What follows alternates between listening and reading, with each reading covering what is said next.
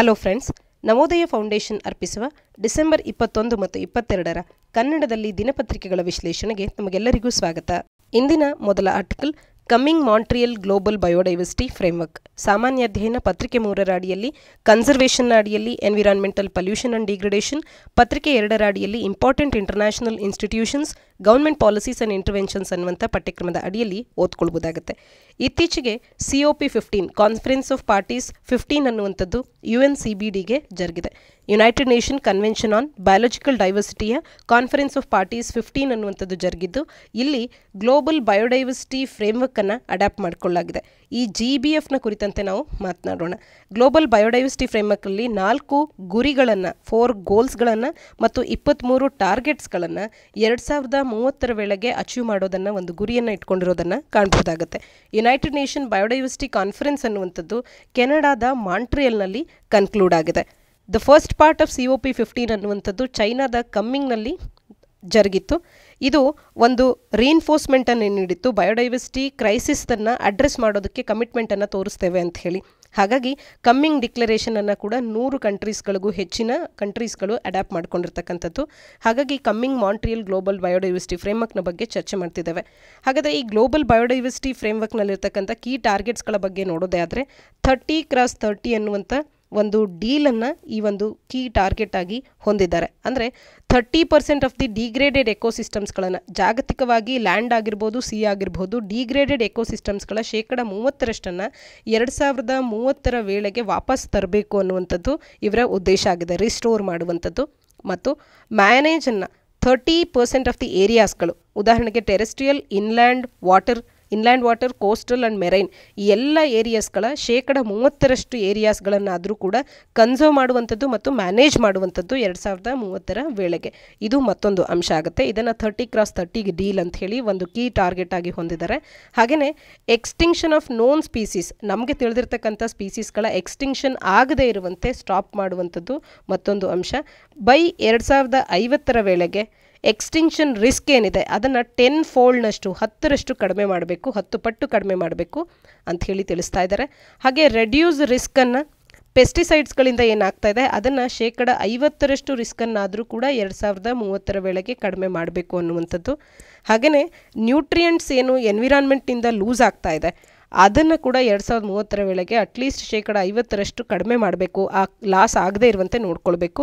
Pollution ರಿಸ್ಕನ್ನು reduce ಮಾಡುವಂಥದ್ದು ಮತ್ತು ಪೊಲ್ಯೂಷನಿನ negative ಇಂಪ್ಯಾಕ್ಟ್ಸ್ಗಳನ್ನು ಒಟ್ಟಾರೆಯಾಗಿ ಎಲ್ಲ ಸೋರ್ಸಸ್ಗಳ ಮೂಲದಿಂದ ಬರ್ತಿರ್ತಕ್ಕಂಥ ಮಾಲಿನ್ಯವನ್ನು ಕೂಡ ಅದರ ನೆಗೆಟಿವ್ ಇಂಪ್ಯಾಕ್ಟ್ಸ್ಗಳನ್ನು 2030ರ ವೇಳೆಗೆ ಕಡಿಮೆ ಮಾಡಬೇಕು ಅನ್ನುವಂಥದ್ದು. ಹಾಗೆ ಗ್ಲೋಬಲ್ ಫುಟ್ ಪ್ರಿಂಟ್ ಆಫ್ ಕನ್ಸಂಪ್ಷನನ್ನು 2030ರ ವೇಳೆಗೆ ಕಡಿಮೆ ಮಾಡಬೇಕು. ಸಿಗ್ನಿಫಿಕೆಂಟ್ ಆಗಿ ಓವರ್ ಕನ್ಸಂಪ್ಷನನ್ನು ರೆಡ್ಯೂಸ್ ಮಾಡುವಂಥದ್ದು, ವೇಸ್ಟ್ ಜನರೇಷನ್ ಆಗದೇ ಇರುವಂಥ ನೋಡ್ಕೊಳ್ಳುವಂಥದ್ದು, ಫುಡ್ ವೇಸ್ಟನ್ನು ಅರ್ಧದಷ್ಟಾದರೂ ಕೂಡ ಕಡಿಮೆ ಮಾಡುವಂಥದ್ದು ಇದರಲ್ಲಿರ್ತಕ್ಕಂಥ ಗುರಿಗಳಾಗಿದೆ.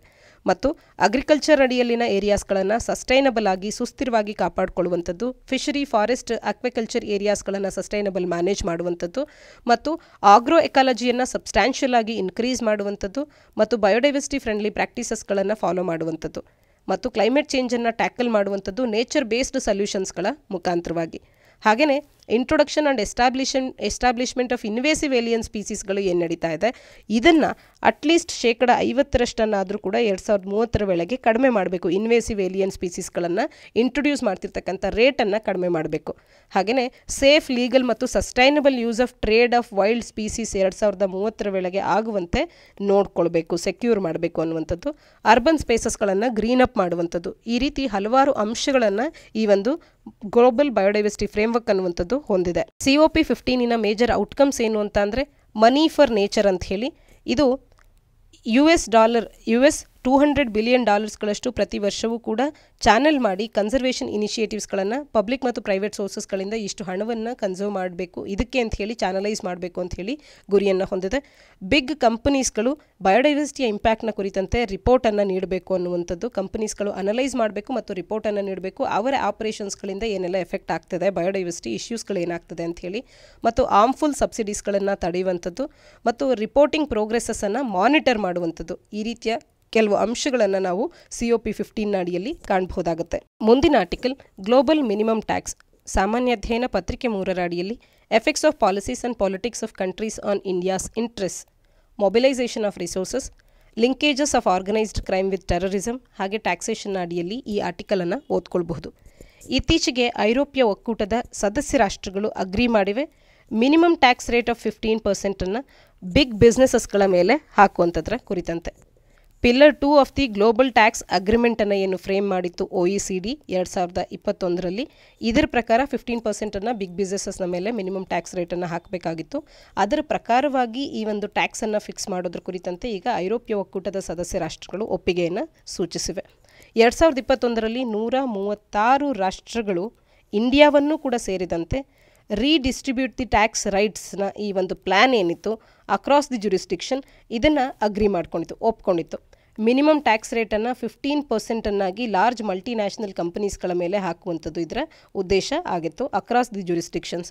ಹಾಗಾದರೆ ಏನಿದು ಗ್ಲೋಬಲ್ ಮಿನಿಮಮ್ ಟ್ಯಾಕ್ಸ್ ಅನ್ನುವಂಥ ಕಾನ್ಸೆಪ್ಟ್ ಅಂತ ಅಂದರೆ, GMT ಅನ್ನುವಂಥದ್ದು ಒಂದು ಸ್ಟ್ಯಾಂಡರ್ಡ್ ಮಿನಿಮಮ್ ಟ್ಯಾಕ್ಸ್ ರೇಟ್ ಆಗಿದ್ದು ಡಿಫೈನ್ಡ್ ಕಾರ್ಪೊರೇಟ್ ಇನ್ಕಮ್ ಬೇಸನ್ನು ಯಾರು ಹೊಂದಿರ್ತಾರೋ ವರ್ಲ್ಡ್ ವೈಡಲ್ಲಿ ಅಂಥವರಿಗೆ ಇದು ಅಪ್ಲಿಕಬಲ್ ಆಗುತ್ತೆ. OECD ಅಂತ ಅಂದರೆ organisation for economic cooperation and development, ಈ OECD ಅನ್ನುವಂಥದ್ದು ಈ ರೀತಿಯ ಒಂದು ಪ್ರಪೋಸಲನ್ನು ಡೆವಲಪ್ ಮಾಡಿತ್ತು. Corporate minimum tax of 15% foreign profits of large multinational ಕಂಪನೀಸ್ಗಳ ಮೇಲೆ ಹಾಕಬೇಕು. ಇದರಿಂದಾಗಿ ಯಾವ ಕಂಟ್ರೀಸ್ಗಳು ನ್ಯೂ ಆ್ಯನ್ಯಲ್ ಟ್ಯಾಕ್ಸ್ ರೆವೆನ್ಯೂಸ್ಗಳನ್ನು $150 ಬಿಲಿಯನ್ನಷ್ಟು ನೀಡ್ತವೋ ಅಂಥ ಕಂಟ್ರೀಸ್ಗಳಲ್ಲಿನ MNCಸ್ಗಳ ಈ ಒಂದು 15% ಟ್ಯಾಕ್ಸ್ ರೆವಿನ್ಯೂವನ್ನು ಮಿನಿಮಮ್ GMT ಆಗಿ ನೀಡಬೇಕು ಅನ್ನುವಂಥದ್ದು. ಇನ್ನು GMTಯಿಂದಾಗಿ corporate profit shifting, tax base ಎರೋಷನನ್ನು ಮಾಡ್ತಿದ್ದಂಥ ಕಂಪನೀಸ್ಗಳಿಗೆ ಒಂದು ರೀತಿ ಡಿಸ್ಕರೇಜ್ ಮಾಡುವಂತೆ ಕೂಡ ಇದು ಇರ್ತಕ್ಕಂಥದ್ದು. ಆರ್ಟಿಕಲ್ನ ಹಿನ್ನೆಲೆಯಲ್ಲಿ ಗ್ಲೋಬಲ್ ಮಿನಿಮಮ್ ಟ್ಯಾಕ್ಸ್ ಅಂದರೆ ಏನು ಅನ್ನುವಂಥದ್ದು ಗೊತ್ತಿರಲಿ. ಇದರಲ್ಲಿ 2 ಮುಖ್ಯವಾಗಿ ಪಿಲ್ಲರ್ಸ್ಗಳು ಕೂಡ ಇದೆ. ಇಲ್ಲಿ global minimum tax ಆಗಿಟ್ಟಿರ್ತಕ್ಕಂಥ tax rate ಕೂಡ 15% ಅನ್ನುವಂಥದ್ದು ಗೊತ್ತಿರಲಿ. ಈಗ ಐರೋಪ್ಯ ಒಕ್ಕೂಟ ಕೂಡ ಇದಕ್ಕೆ ಒಪ್ಪಿಗೆಯನ್ನು ಸೂಚಿಸಿರ್ತಕ್ಕಂಥದ್ದು. ಈ ಪ್ಲ್ಯಾನ್ OECDದಾಗಿತ್ತು ಅನ್ನುವಂಥದ್ದು ಗೊತ್ತಿರಲಿ. ಇದರ ಒಟ್ಟಾರೆ ಆಬ್ಜೆಕ್ಟಿವ್ ಏನು ಅಂತ ಅಂದರೆ, ಬಿಗ್ ಬಿಸ್ನೆಸಸ್ ವಿತ್ ಗ್ಲೋಬಲ್ ಆಪರೇಷನ್ಸ್ಗಳನ್ನು ಹೊಂದಿರತಕ್ಕಂಥವರು ಅವರು ತಮ್ಮನ್ನು ತಾವು ಡೊಮಿಸೈಲಿಂಗನ್ನು ಮಾಡ್ಕೊಳ್ಳೋ ಮುಖಾಂತರವಾಗಿ, ಟ್ಯಾಕ್ಸ್ ಹೇವನ್ಸ್ಗಳಲ್ಲಿ ಡೊಮಿಸೈಲ್ ಮಾಡ್ಕೊಳ್ಳೋ ಮುಖಾಂತರವಾಗಿ ಏನು ಬೆನಿಫಿಟ್ಸ್ಗಳನ್ನು ಪಡ್ಕೊಳ್ತಿದ್ರೋ ಅದನ್ನು ಟ್ಯಾಕ್ಸನ್ನು ಸೇವ್ ಮಾಡ್ತಿದ್ರೋ ಅದನ್ನು ಪಡ್ಕೊಳ್ಳದೇ ಇರುವಂತೆ ಇದು ಎನ್ಶ್ಯೂರ್ ಮಾಡುವಂಥ ಒಂದು ಇಂಪಾರ್ಟೆಂಟ್ ಅಂಶ ಆಗುತ್ತೆ. Minimum tax and other provisions ಅನ್ನುವಂಥದ್ದು ಡಿಕೇಡ್ಸ್ ಆಫ್ ಟ್ಯಾಕ್ಸ್ ಕಾಂಪಿಟೇಷನ್ ಅನ್ನುವಂಥದ್ದು ಸರ್ಕಾರಗಳ ನಡುವೆ ಏನಿತ್ತೋ ಅದಕ್ಕೊಂದು ಕೊನೆಯನ್ನು ಕಾಣಿಸ್ತಾ ಇದೆ. ಸೊ ದಟ್ ಫಾರಿನ್ ಇನ್ವೆಸ್ಟ್ಮೆಂಟನ್ನು ಅಟ್ರಾಕ್ಟ್ ಮಾಡೋದಕ್ಕೆ ಸುಲಭ ಆಗುತ್ತೆ. ಇನ್ನು ಮೇಲೆ ಟ್ಯಾಕ್ಸ್ ಹೇವನ್ಸ್ಗಳಿಗೆ ಫಿನಾನ್ಷಿಯಲ್ ಡೈವರ್ಷನ್ ಆಗದೇ ಇರುವಂತೆ ಸ್ಟಾಪ್ ಮಾಡುವಂಥ ಒಂದು ಮುಖ್ಯವಾದಂಥ ಅಂಶ ಆಗುತ್ತೆ. ಫಿನಾನ್ಷಿಯಲ್ ರಿಸೋರ್ಸಸ್ಗಳನ್ನು ಮೊಬಿಲೈಸ್ ಮಾಡೋದಕ್ಕೆ ಸರ್ಕಾರಗಳಿಗೆ ಇದು ಹೆಲ್ಪ್ಫುಲ್ ಆಗುವಂಥ ಒಂದು ಅಂಶ ಕೂಡ ಆಗುತ್ತೆ. ಗ್ಲೋಬಲ್ ಟ್ಯಾಕ್ಸ್ ರಿಫಾರ್ಮ್ಸ್ಗೆ ಬಹಳ ಅವಶ್ಯಕತೆ ಇತ್ತು. Base erosion and profit shifting BEPS ಪ್ರೋಗ್ರಾಮನ್ನು ಇನ್ಸೆಪ್ಟ್ ಮಾಡಿದ ನಂತರದಲ್ಲಿ GMTಯ ಪ್ರಪೋಸಲ್ ಆಗ್ನಿಂದಲೂ ಕೂಡ ಇತ್ತು. ಈಗ ಈ GMTಯನ್ನು ಆಕ್ಸೆಪ್ಟ್ ಮಾಡಿದೆ 2021ರಲ್ಲಿ 100ಕ್ಕೂ ಹೆಚ್ಚು ಕಂಟ್ರೀಸ್ಗಳು, ಭಾರತವೂ ಕೂಡ ಇದರ ಭಾಗ. ಆದರೆ ಈಗ ಐರೋಪ್ಯ ಒಕ್ಕೂಟ ಕೂಡ ಇದನ್ನು ಆಕ್ಸೆಪ್ಟ್ ಮಾಡ್ತಾ ಇರ್ತಕ್ಕಂಥದ್ದು. ಗ್ಲೋಬಲ್ ಇನ್ಇಕ್ವಾಲಿಟಿಯನ್ನು ಕೂಡ ಕೌಂಟರ್ ಮಾಡಲಿಕ್ಕೆ ಇದು ಹೆಲ್ಪ್ಫುಲ್ ಆಗುತ್ತೆ. ಆದರೆ ಇದರೊಟ್ಟಿಗೂ ಕೂಡ ಕೆಲವೊಂದು ಇಶ್ಯೂಸ್ಗಳು ಅಸೋಸಿಯೇಟ್ ಆಗಿದೆ. ಒಂದು ಟ್ಯಾಕ್ಸ್ ಕಾಂಪಿಟೇಷನಿನ ಥ್ರೆಟ್, ಮತ್ತೊಂದು ಸಾವರೆಂಟಿಯನ್ನು ಇಂಪೆಂಡ್ ಮಾಡಬಹುದು ಅನ್ನುವಂಥದ್ದು, ಮತ್ತು ಎಫಿಕಸಿಯ ಕ್ವೆಶನ್ ಕೂಡ ಇಲ್ಲಿ ಇರ್ತಕ್ಕಂಥದ್ದು. ಆರ್ಟಿಕಲ್ನ ಹಿನ್ನೆಲೆಯಲ್ಲಿ OECD ಯಾವಾಗ ಸ್ಥಾಪನೆ ಆಯಿತು ಅನ್ನುವಂಥದ್ದನ್ನು ತಪ್ಪದೆ ನೀವು ಕಮೆಂಟ್ ಸೆಕ್ಷನಲ್ಲಿ ಕಮೆಂಟ್ ಮಾಡಿ ತಿಳಿಸಿ. ನಿಮ್ಮ ಸರಿ ಉತ್ತರವನ್ನು ನೀಡಿದಂಥವರ ಹೆಸರುಗಳನ್ನು ಮುಂದಿನ ವಿಡಿಯೋಸ್ಗಳಲ್ಲಿ ಅನೌನ್ಸ್ ಮಾಡ್ತೇವೆ. ಮುಂದಿನ ಆರ್ಟಿಕಲ್ ಅಪ್ರೋಪ್ರಿಯೇಷನ್ ಬಿಲ್ಗೆ ಸಂಬಂಧಿಸಿದಂಥದ್ದು. ಸಾಮಾನ್ಯ ಅಧ್ಯಯನ ಪತ್ರಿಕೆ 2ರ ಅಡಿಯಲ್ಲಿ ಪೊಲಿಟಿ ಅಡಿಯಲ್ಲಿ ಓದ್ಕೊಳ್ಬಹುದು. ಇತ್ತೀಚೆಗೆ ಯೂನಿಯನ್ ಫಿನಾನ್ಸ್ ಮಿನಿಸ್ಟರ್ ಅವರು ಒಂದು ಅಪ್ರೋಪ್ರಿಯೇಷನ್ ಬಿಲ್ಲನ್ನು ನಂಬರ್ 5 ಅಂತ ಹೇಳಿ ಈ ಬಿಲ್ಲನ್ನು 2022ರಲ್ಲಿ ಮೂವ್ ಮಾಡಿದ್ದಾರೆ. ಅಪ್ರೋಪ್ರಿಯೇಷನ್ ನಂಬರ್ 4 ಅನ್ನುವಂಥದ್ದು ಕೂಡ ರಾಜ್ಯಸಭೆಯಲ್ಲಿ ಇರ್ತಕ್ಕಂಥದ್ದು. ಈ ಬಿಲ್ ಅನ್ನುವಂಥದ್ದು ಏನು ಮಾಡುತ್ತೆ ಅಂದರೆ, ಪೇಮೆಂಟನ್ನು ಆಥರೈಸ್ಡ್ ಪೇಮೆಂಟ್ ಮತ್ತು appropriation of certain further ಸಮ್ಸನ್ನು consolidated fund of ಇಂಡಿಯಾದಿಂದ ಫಿನಾನ್ಷಿಯಲ್ ಇಯರ್ 2022-23ಕ್ಕೆ ಅಂತ ಹೇಳಿ ಕನ್ಸಿಡ್ರೇಷನ್ ಮತ್ತು ರಿಟರ್ನ್ಗಾಗಿ ಇದರ ಸರ್ವಿಸ್ಗೆ ಅಂತ ಹೇಳಿ ಇದು ಪೇಮೆಂಟನ್ನು ಆಥರೈಸ್ ಮಾಡುತ್ತೆ. ಹಾಗಾದರೆ ಅಪ್ರೋಪ್ರಿಯೇಷನ್ ಬಿಲ್ ಅಂದರೆ ಏನು ಅಂತ ಅಂದರೆ, ಅಪ್ರೋಪ್ರಿಯೇಷನ್ ಬಿಲ್ ಅನ್ನುವಂಥದ್ದು ಸರ್ಕಾರಗಳಿಗೆ ಪವರನ್ನು ನೀಡುತ್ತೆ. Consolidated fund of India CF5ನಿಂದ ಫಂಡ್ಸ್ಗಳನ್ನು withdraw ಮಾಡಲಿಕ್ಕೆ ಪವರನ್ನು ನೀಡುವಂಥದ್ದೇ ಈ ಅಪ್ರೋಪ್ರಿಯೇಷನ್ ಬಿಲ್ ಅನ್ನುವಂಥದ್ದು. ಸೊ ದಟ್ ಈ ಒಂದು ಫಂಡ್ನಿಂದಾಗಿ ಈ ಫಿನಾನ್ಷಿಯಲ್ ಇಯರಿನ ಎಕ್ಸ್ಪೆಂಡಿಚರನ್ನು ನಾವು ಮೀಟ್ ಮಾಡೋದಕ್ಕೆ ಸಾಧ್ಯ ಆಗುತ್ತೆ. ನಮ್ಮ ಸಂವಿಧಾನದ ಆರ್ಟಿಕಲ್ 114ರ ಪ್ರಕಾರ government can withdraw money from the consolidated fund only after the receiving approval from parliament ಅಂತ ಹೇಳಿ ತಿಳಿಸುತ್ತೆ. ಆ ಒಂದು ಅಪ್ರೂವಲನ್ನು ಪಡ್ಕೊಳ್ಳೋಕ್ಕೆ ಅಪ್ರೋಪ್ರಿಯೇಷನ್ ಬಿಲ್ ನಮಗೆ ಬಹುಮುಖ್ಯ ಆಗುತ್ತೆ. ಮತ್ತು ಈ ರೀತಿಯ ವಿಡ್ರಾ ಮಾಡಿದಂಥ ಹಣವನ್ನು ಈ ವರ್ಷದ ಫಿನಾನ್ಷಿಯಲ್ ಇಯರಿನ ಕರೆಂಟ್ ಎಕ್ಸ್ಪೆಂಡಿಚರನ್ನು ಮೀಟ್ ಮಾಡಲಿಕ್ಕೆ ಬಳಕೆ ಮಾಡಲಾಗುತ್ತೆ. ಇಲ್ಲಿ ಏನು ಪ್ರೊಸೀಜರನ್ನು ಫಾಲೋ ಮಾಡಲಾಗುತ್ತೆ ಅಂತ ಅಂದರೆ ಅಪ್ರಾಪ್ರಿಯೇಷನ್ ಬಿಲ್ಲನ್ನು ಮೊದಲು ಲೋಕಸಭೆಯಲ್ಲಿ ಇಂಟ್ರೊಡ್ಯೂಸ್ ಮಾಡಲಾಗುತ್ತೆ. ಡಿಸ್ಕಷನ್ಸ್ ಆನ್ ಬಜೆಟ್ ಪ್ರಪೋಸಲ್ಸ್ ಆದ ನಂತರ ವೋಟಿಂಗ್ ಅನ್ನುವಂಥದ್ದು ಡಿಮ್ಯಾಂಡ್ ಫಾರ್ ಗ್ರಾಂಟ್ಸ್ಗಳಿಗಾಗಿ ವೋಟಿಂಗನ್ನು ಮಾಡಲಾಗುತ್ತೆ. ಒಂದು ವೇಳೆ ಅಪ್ರಾಪ್ರಿಯೇಷನ್ ಬಿಲ್ ಅನ್ನುವಂಥದ್ದು ಪಾರ್ಲಿಮೆಂಟ್ರಿ ವೋಟ್ನಲ್ಲಿ ಡಿಫೀಟ್ ಆದರೆ ಇದರಿಂದಾಗಿ ಗೌರ್ಮೆಂಟ್ ಅನ್ನುವಂಥದ್ದು ರಿಸೈನ್ ಮಾಡಬೇಕಾಗುತ್ತೆ ಅಥವಾ ಜನರಲ್ ಎಲೆಕ್ಷನ್ನೇ ಮುಂದೆ ಬರಬೇಕಾಗುತ್ತೆ. ಏಕೆಂತಂದರೆ ಅಪ್ರಾಪ್ರಿಯೇಷನ್ ಬಿಲ್ಲಿಗೆ ಸಪೋರ್ಟ್ ಇಲ್ಲ ಅಂತ ಅಂದರೆ ಗೌರ್ಮೆಂಟಿಗೆ ಇಲ್ಲಿ ಸಪೋರ್ಟ್ ಇಲ್ಲ ಅನ್ನುವಂಥ ಅರ್ಥವನ್ನು ನೀಡಿದಂತಾಗುತ್ತೆ. ಒನ್ಸ್ ಇದು ಲೋಕಸಭೆಯಲ್ಲಿ ಪಾಸ್ ಆದರೆ ನಂತರ ಇದನ್ನು ರಾಜ್ಯಸಭೆಗೆ ಕಳಿಸಲಾಗುತ್ತೆ. ರಾಜ್ಯಸಭೆ ಕೂಡ ಇದಕ್ಕೆ ಯಾವುದೇ ತಿದ್ದುಪಡಿಗಳನ್ನು ಮಾಡುವಂಥ ರೆಕಮೆಂಡೇಷನ್ಸ್ಗಳನ್ನು ನೀಡೋದಕ್ಕೆ ಪವರನ್ನು ಹೊಂದಿದೆ.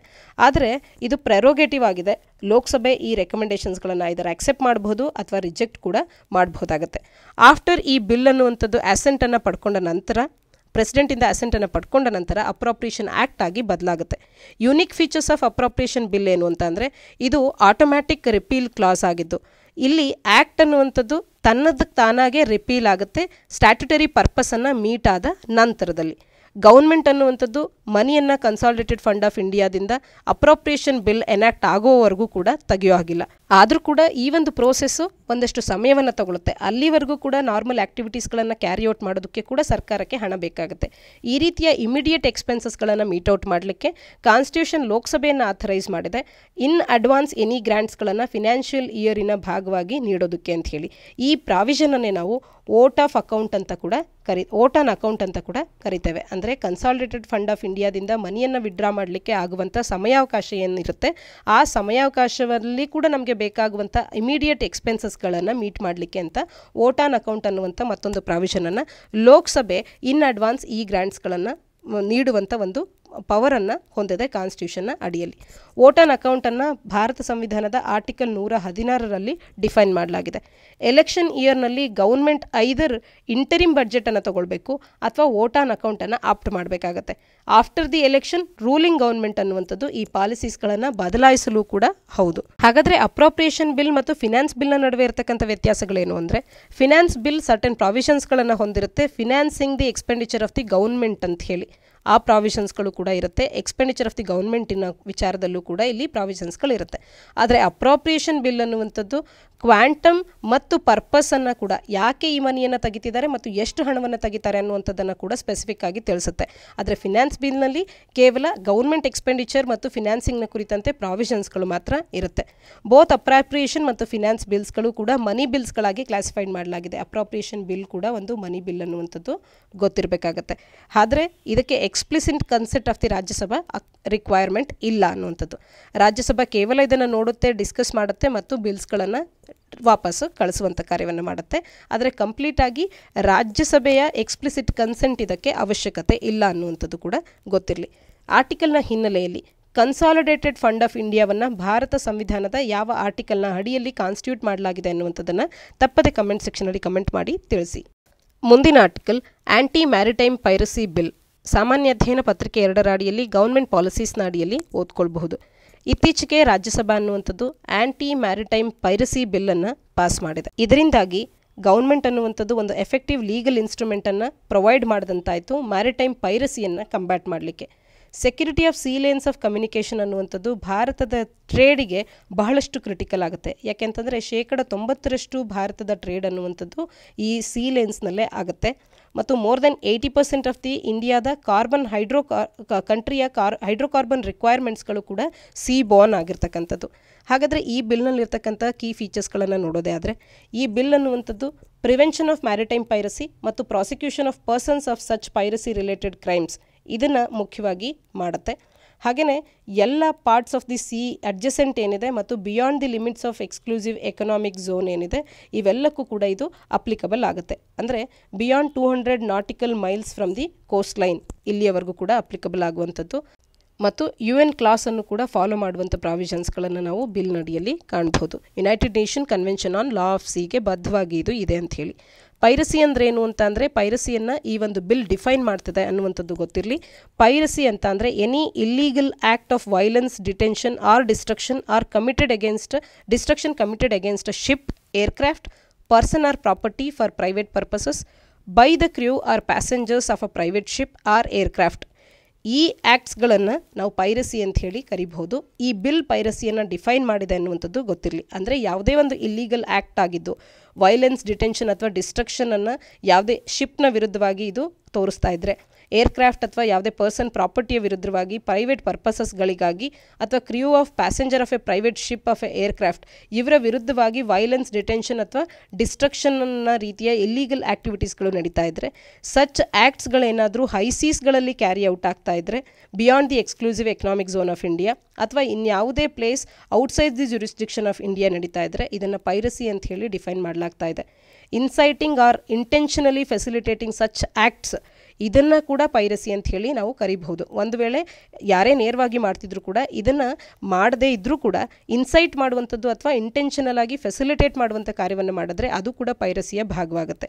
ಇದು it includes any other acts that is considered as ಪೈರಾಟಿಕಲ್ under international law. International ಲಾನ ಅಡಿಯಲ್ಲಿ ಪೈರಸಿ ಅಂತ ಗುರುತಿಸುವಂಥ, ಪೈರಾಟಿಕಲ್ ಅಂತ ಗುರುತಿಸುವಂಥ ಇನ್ಯಾವುದೇ ಅಂಶಗಳಿದ್ರೂ ಅದನ್ನು ಕೂಡ ಈ ಆ್ಯಕ್ಟ್ ಅನ್ನುವಂಥದ್ದು ಇನ್ಕ್ಲೂಡ್ ಮಾಡುತ್ತೆ. ಪೈರಸಿ ಅನ್ನುವಂಥದ್ದು voluntary participation in the operations of A pirate ship R aircraft used for piracy ಅದನ್ನು ಕೂಡ ಇನ್ಕ್ಲೂಡ್ ಮಾಡ್ಕೊಳ್ಳುತ್ತೆ. ಆದರೆ ಏನೆಲ್ಲ ಪೆನಾಲ್ಟೀಸ್ಗಳಿದೆ ಅಂತ ಅಂದರೆ ಲೈಫ್ ಇಂಪ್ರಿಸನ್ಮೆಂಟ್ವರೆಗೂ ಕೂಡ ಪನಿಷ್ ಮಾಡಬಹುದು. ಡೆತ್ತನ್ನು ಕೂಡ if the act of piracy causes R attempts to cos death ಆಗಿದ್ದಂಥ ಸಂದರ್ಭದಲ್ಲಿ ಇಲ್ಲಿ ಪೆನಾಲ್ಟಿಯಾಗಿ ಡೆತ್ತನ್ನು ಕೂಡ ಅವರು ಭರಿಸಬೇಕಾಗತ್ತೆ. ಆಮೇಲೆ 14 ವರ್ಷದವರೆಗೂ ಇಂಪ್ರಿಸನ್ಮೆಂಟನ್ನು ಮಾಡುವಂಥ ಒಂದಷ್ಟು ಪನಿಷ್ಮೆಂಟ್ಸ್ಗಳು ಕೂಡ ಇದಕ್ಕೆ ಇರುವಂಥದ್ದು. ಹಾಗಾದರೆ ಜುರಿಸ್ಡಿಕ್ಷನ್ ಆಫ್ ದಿ ಕೋರ್ಟ್ಸನ್ನು ನೋಡೋದೇ ಆದರೆ central government in consultation with the chief justice of the concerned ಹೈಕೋರ್ಟನ್ನು concern ಮಾಡಿದ ನಂತರ ಸೆಷನ್ ಕೋರ್ಟ್ಸನ್ನು ಡೆಸಿಗ್ನೇಟ್ ಮಾಡಬಹುದು. ಈ ಬಿಲ್ನ ಅಡಿಯಲ್ಲಿ ಡೆಸಿಗ್ನೇಟೆಡ್ ಕೋರ್ಟ್ಸ್ಗಳಾಗಿ ಸೆಷನ್ ಕೋರ್ಟ್ಸನ್ನು ನೋಟಿಫೈ ಮಾಡಬಹುದು. ಡೆಸಿಗ್ನೇಟೆಡ್ ಕೋರ್ಟ್ ಅಂತ ಅಂದರೆ ಈ ಅಫೆನ್ಸಸ್ಗಳನ್ನು ಇವು ಟ್ರೈ ಮಾಡ್ತವೆ. A person in the custody of the Indian navy R coastal guard ಇವರ ಕಸ್ಟಡಿಯಲ್ಲಿರ್ತಕ್ಕಂಥ ಪರ್ಸನನ್ನು ಡೆಸಿಗ್ನೇಟೆಡ್ ಕೋರ್ಟ್ಸ್ಗಳು ಅಫೆನ್ಸನ್ನು ಟ್ರೈ ಮಾಡುತ್ತೆ. ಅವರ ನ್ಯಾಷನಾಲಿಟಿ ಯಾವುದೇ ಆಗಿದ್ದರೂ ಕೂಡ ಒಂದು ವೇಳೆ ಅವರು ಇಂಡಿಯನ್ ನೇವಿ ಅಥವಾ ಕೋಸ್ಟ್ ಗಾರ್ಡ್ನ ಕಸ್ಟಡಿಯಲ್ಲಿದ್ದಾರೆ ಅಂದರೆ ಅವರನ್ನು ಈ ಒಂದು ಡೆಸಿಗ್ನೇಟೆಡ್ ಕೋರ್ಟ್ಸ್ಗಳು ಅವರ ಅಫೆನ್ಸಸ್ಗಳನ್ನು ಟ್ರಯಲ್ ಮಾಡುತ್ತೆ.